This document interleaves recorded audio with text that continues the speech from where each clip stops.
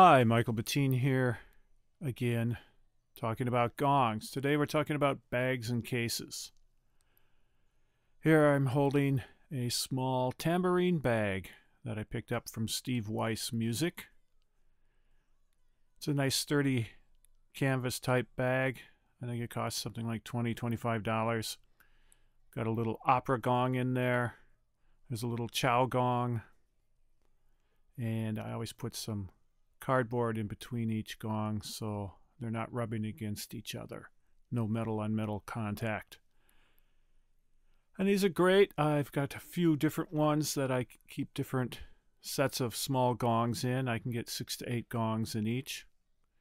And then these go into a larger trap case. So my gongs are organized and they're nice and safe for transport. I also have some cloth drawstring bags. I've got some like this one that came with a cymbal. Here's a 14-inch tie gong. I can just put it in the bag. I can pull the drawstring if I want to make it tighter. Gives it a little protection against other gongs. And I can nest smaller gongs inside, or even take like that tambourine bag with gongs in it and put it inside. Then these can all be put into a larger case for transport. So everything is nice and neat and safe. You can also use, for larger gongs, a typical cymbal bag. Here's a Peisty 22-inch cymbal bag. The front hi-hat pocket, I can put some small gongs. Like here's a 14-inch Michael Peisty gong. So I can get 2 or 3 small gongs in there. Again, with padding between each gong. If you open it up, there's dividers inside. So I can slide the gongs in and out. Nice and convenient. Here's like a 20-inch symphonic, 22-inch wind gong, and I have a smaller, like 18-inch gong there. So it's a great way to transport small gongs. You can get cymbal bags in like 22 and 24-inch, but you want to make sure you check that your chow type gong with a rib will fit. You know, cymbals are flat on the edge, so they're easy to put in. 22-inch chow or Peisty type gong might not quite fit the case and let it zip up all the way. So if you get a chance, check it out first before you buy it. See if you can close the bag. These are great for casual gigs, you know, one-off gigs, or going to the yoga studio with your gong. I use them around town. I also use them to store my gongs when they're not being used. Here's a nice 24-inch gong bag from Gongs Unlimited. The little logo says, "Bang a gong, get it on," which happens to sort of be my motto. So I like that. You can see the edge is a little wider, so it will take a rimmed chow type gong in there and it fits fine. The top zips all the way around and you can drop it down, have full access to the gongs. Here are some foam discs that I picked up, and they're great for in between gongs. Give it a little cushion, a little padding. I've got like a 22-inch and a 24-inch Peisty gong in here right now. So they're nice and protected, nice and cushioned. So again, bags are great, you know, around town, going to the yoga studio, things like that. Now if you want more protection, you need a case. Here's some fiber cases from Humes & Berg. They make a full range of gong cases up to like 40 inches in fiber. They also make plastic cases up to about 32 inches. This is a 24 and a 32-inch case. I've recently got the 32-inch a few years ago, so that's been around. The smaller one, you can see it's been around a lot. I've added another strap to it and another handle, but it's still great little case, still works. Now these are nice. You can get multiple gongs in each. In the 32-inch one, I can put a 32, a 28, and like a 24 in there. It gets heavy, but it's still manageable for one person, so that's not too bad. So fiber cases are great. They'll last a long time, and they'll give you some good protection for transporting your gongs around. But if you want the ultimate protection, you need a flight case. So here's a couple flight cases I have. This first one in the front, the black one, is actually a speaker cabinet case that I picked up used for a really good price. And the dimensions just happened to work for what I wanted to do. But you can see it's got the tough laminate outside. It has the metal trim and the butterfly latches. So it's a sturdy little case there. This is one of the lighter type ones, so it's a little lighter in weight. You can get various classes of flight cases. So this one's pretty easy to maneuver. Just flip the latches. You know, we've got all that nice solid hardware there, but flip the latches. I can pull the top off. And then inside, I have a Gongs Unlimited gong bag.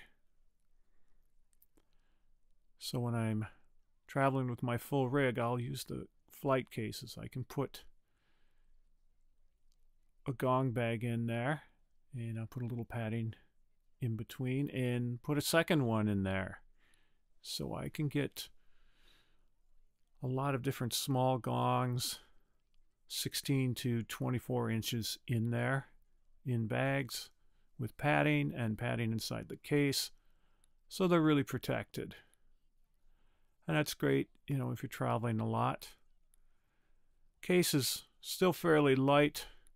It's got side handles, so I can manage it alone, or if there's two people, it's real easy to carry. I can also pop it on a wheeled cart and stack other things on top.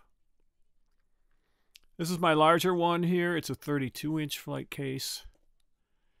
Again, it has the laminate sides, all the nice metal edging hardware, and some butterfly latches and handles. Let's take a look inside.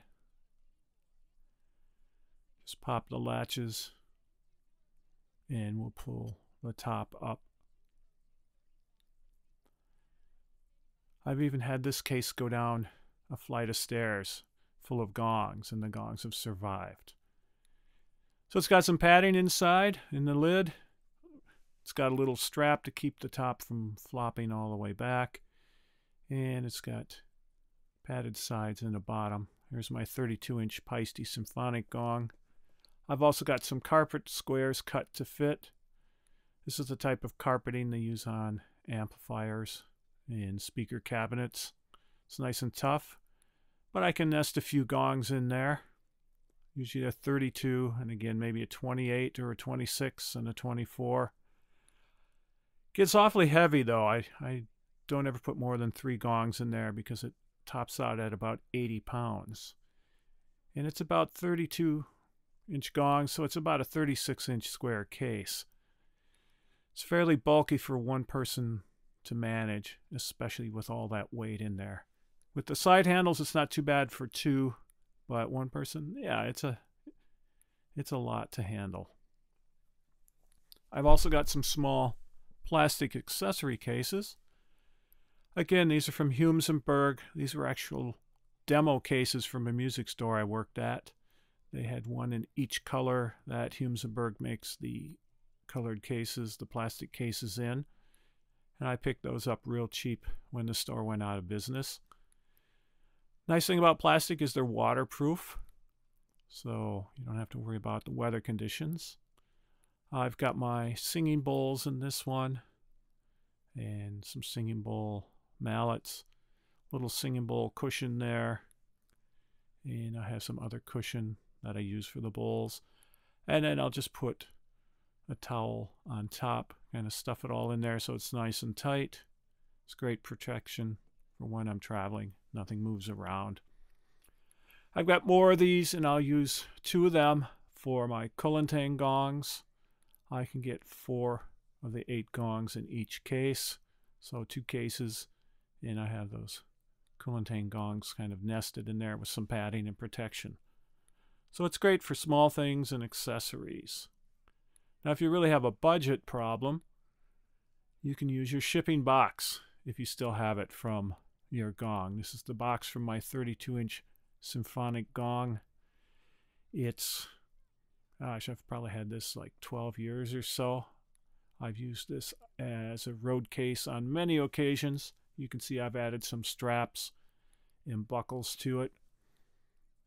Put some extra padding in there, and it works out real well. So, save your boxes. I've got all the boxes that my Paiste gongs were shipped to me in, and I can use them either for storing, or if I have to ship a gong somewhere, I can use it, and in a pinch, it works as a road case, better than just a towel or something.